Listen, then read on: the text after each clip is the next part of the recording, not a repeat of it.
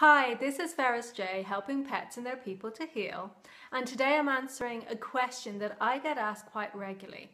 And that question is, do our pets grieve for the loss of our other pets when one of our pets dies? And the quick answer is absolutely.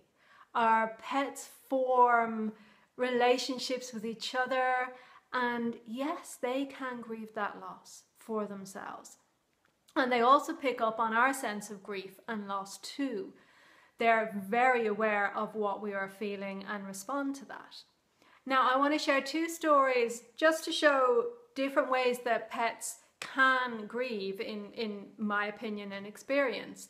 The first I'm going to share is from my cat Leo. When we first got him, we got him with his sister Purr, and unfortunately about 7 months after we got them, Purr got run over.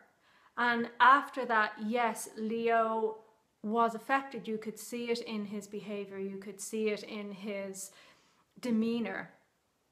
And what he did afterwards, and I have a lovely picture of him right back from those days, how he was different was, yes, he was kind of a bit low for the first small while afterwards.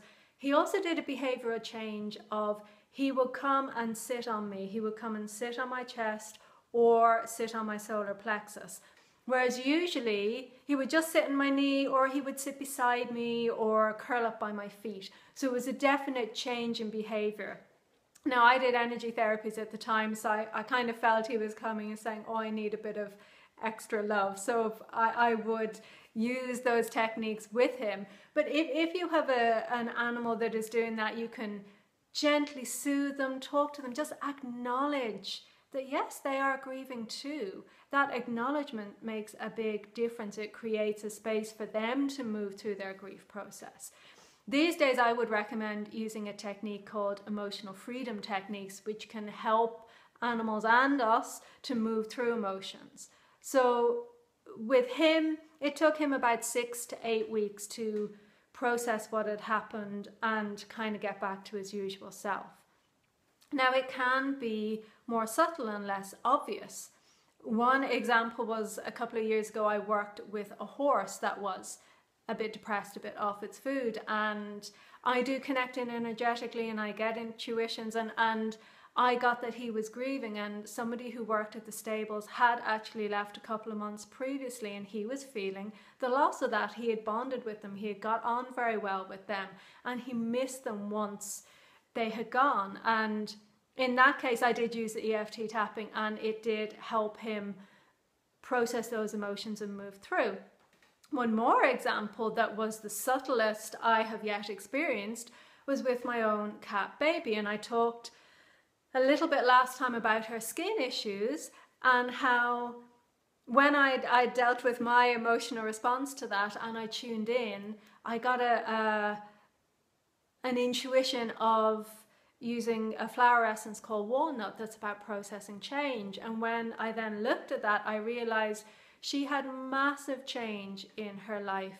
My Leo died last December. Her buddy cat Elvie had died last August.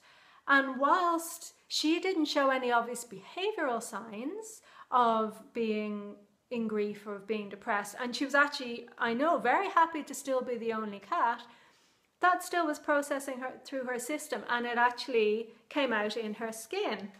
And that was kind of confirmed again when I did some zoopharmacognosy with her, which is where they self-select herbs that they need. I did it under the guidance of a trained practitioner, and one of the essential oils she chose was neroli, and that can be used for grief. So that showed me, wow, it can be really subtle sometimes.